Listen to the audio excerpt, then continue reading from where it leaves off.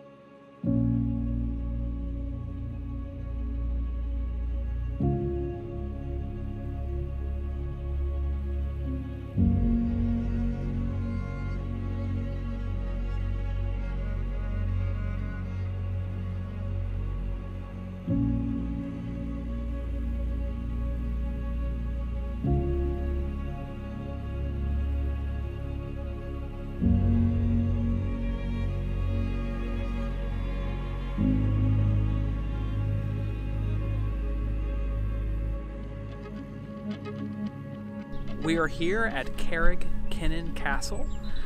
This one is pretty interesting. A, it looks epic, but B, according to the website for this castle, the people that own the farm that surrounds the castle were purchasing the farm from the person who owned the land that they're currently on and the castle, and the man's lawyers made a mistake. And in the mistake, when selling the farm, it also included the castle. So the guy was meaning just to sell them the farm, but he somehow sold them the farm and his castle. And now they have it. It's crazy.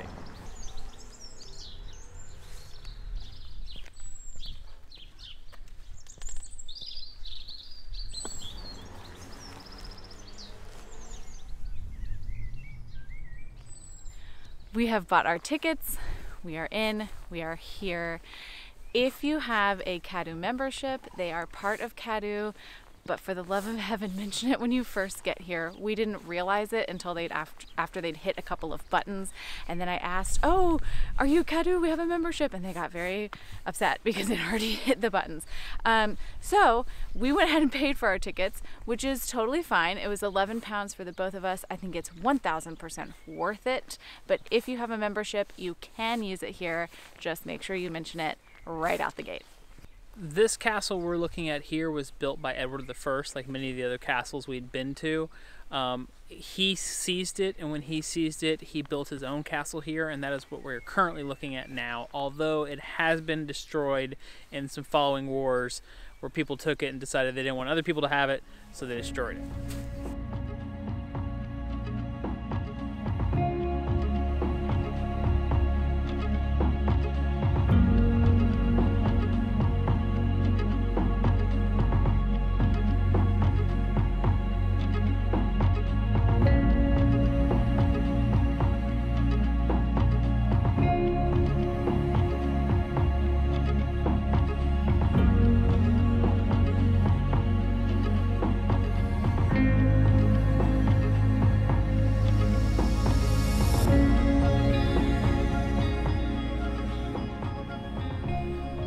Looks like rain might be moving in. I'm trying to get some sprinkles.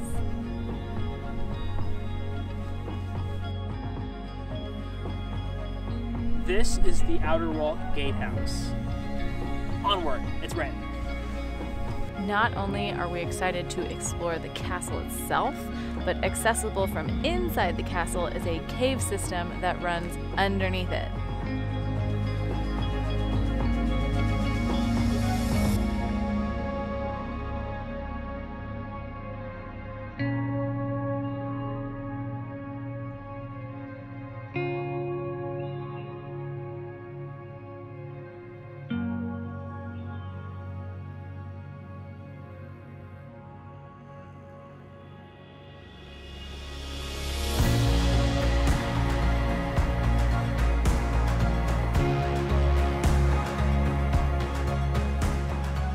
This would have been drawbridge number 1.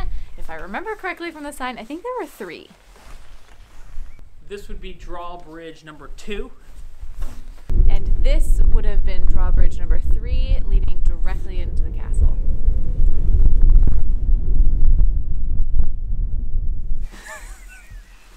We're currently hiding from the rain. We got all the way up here, got inside the castle. Now it's coming down pretty good. Which is great. It's really pretty. It just, I don't have a way to protect this camera from rain. That's the only bummer. So that's the only bummer. Did we bring the GoPro, which is waterproof? Yes. Did we bring any sort of handle to attach it to? That's my fault.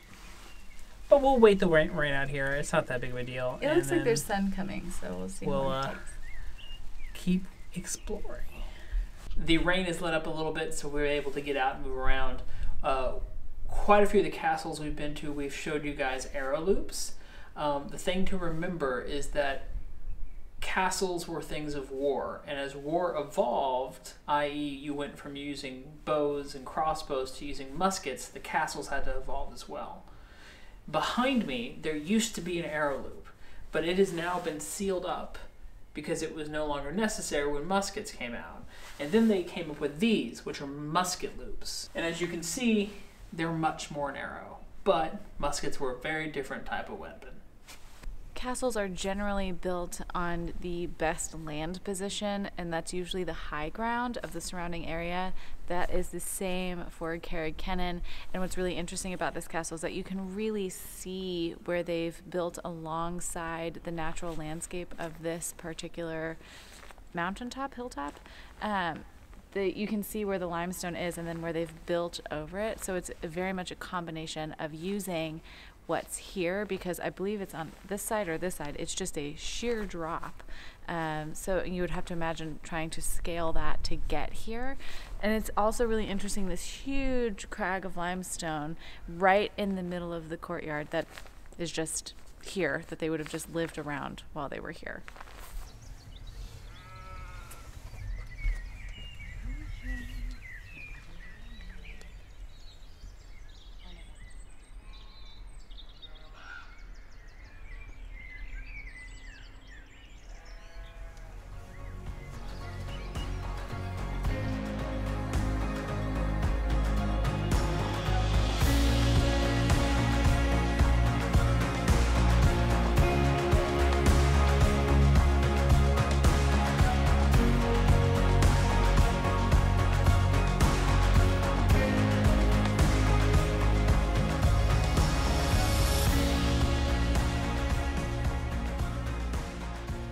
We are currently in the chapel.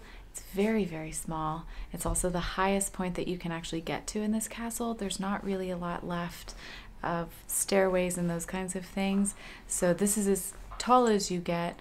There's just really not a lot left.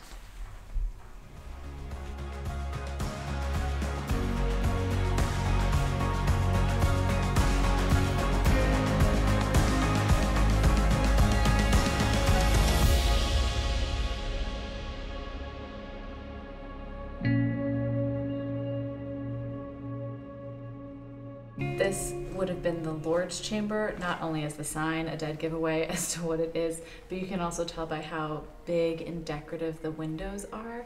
This would have been the private quarters of the Lord of this castle.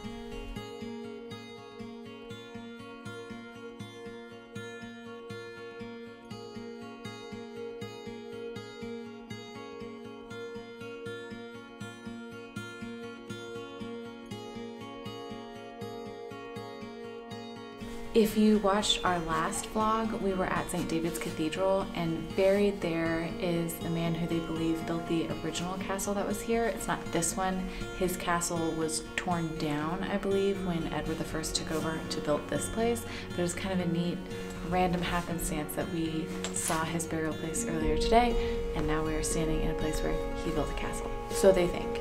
So they think. Now it's time to check out the cave.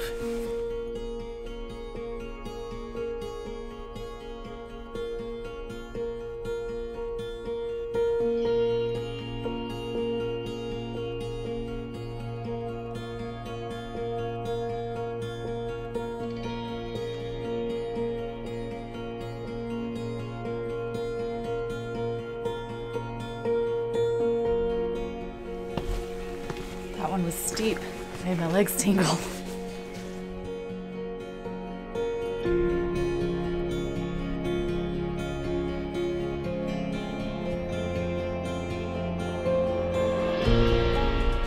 They did mention on their website that if you were to go down in the cave that you should probably bring a torch or a flashlight of some sort. We're just going to see if we can get by with our phone lights because we didn't bring anything. But let's see what it looks like. Also, I'm not sure how well the camera's going to do down there in the dark. It usually does pretty well, but we'll see. Also know that the camera will lighten things a lot. So when we're like, oh my god, it's so dark down here, and you guys can see totally fine, it's because of this camera, and we really can't see anything. This is awesome.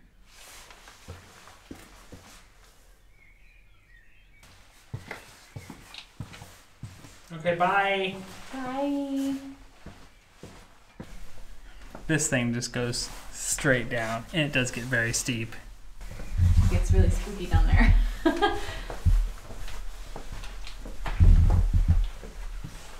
Danger, dark and narrow staircase. I am excited, but I also know that this is a start to every horror movie that ever existed. Let's do it. We're gonna make wise choices. Wow.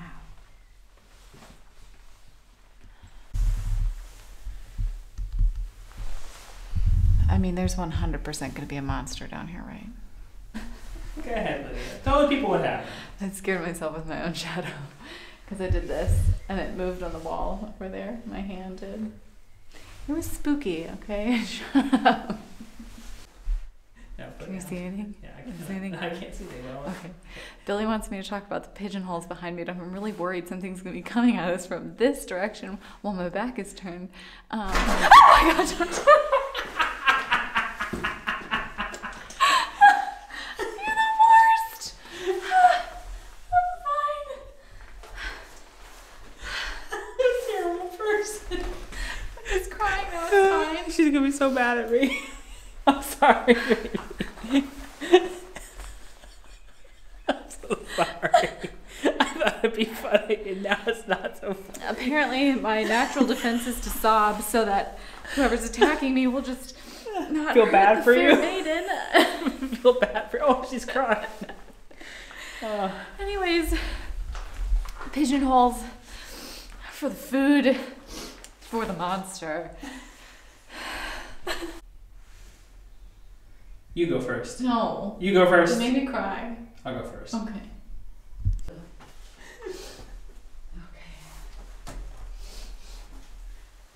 Oh my gosh. Our parents are gonna be so happy with us. I'm sorry. I went a dark hole.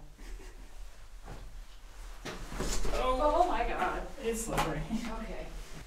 Nightmare. You're doing great. It is slippery. I don't know how far we're in now, but we're to the point now where like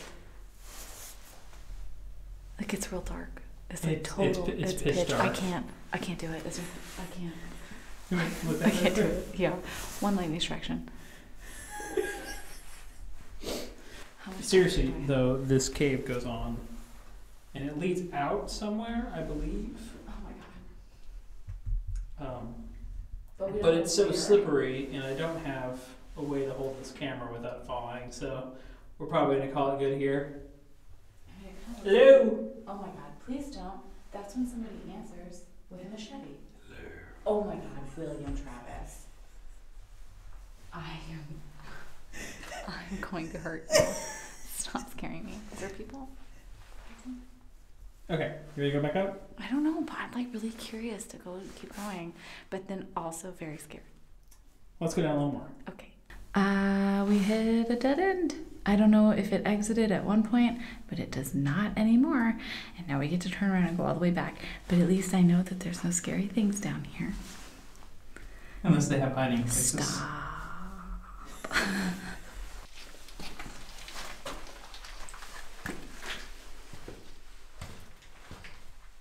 We did it. We made it back to daylight. That's my cell phone shining on the cave behind us. In case anyone else is wondering, It dead ends. If you don't feel like going all the way to the end and you just want to get this far, you're not missing anything. It doesn't come out anywhere, just a dead end.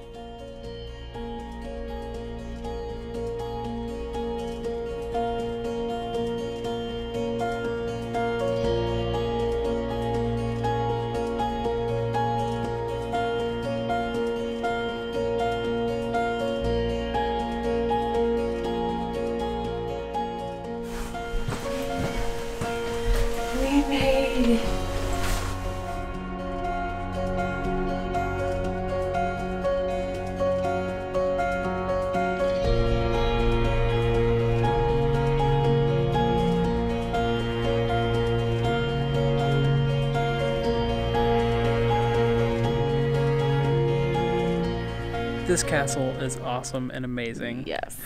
We've been very lucky because there hasn't been that many people up here, literally just us and 2 other groups, and most of them just came up, kind of looked around, and then left. Yeah, they were only here for like maybe 5 minutes. So we were able to kind of play around and get some weird epic shots and not feel too embarrassed about it. And not feel in the way for everybody else. Now we're going to head down the hill and maybe stop at their little shop. And then we are on the road. We are moving destinations again tonight. We've left our little cottage and we are heading to our one big splurge of a hotel room.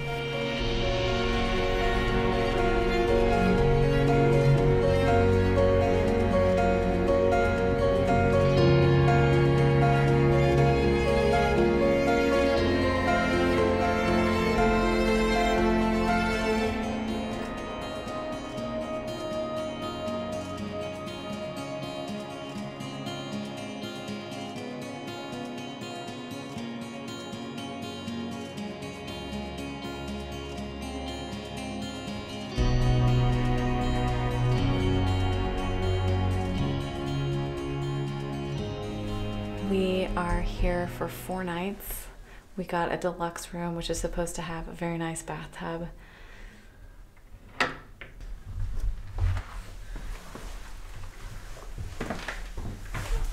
it's going in the tub. Did you see your tub? I did see my tub. It's not the room that we'd hoped to get. We'd requested another one, but we didn't know if it was going to be available. But I will take this.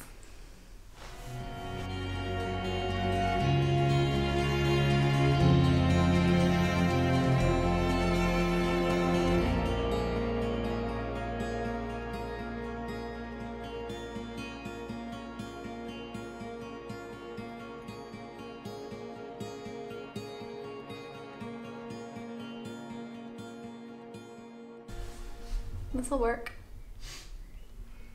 We have a dinner reservation in about an hour, so we're gonna go get all the stuff out of our car, walk awkwardly through the restaurant to get to the stairs that go up to our room here, and then hopefully have a nice meal and get some rest. And then enjoy this guy.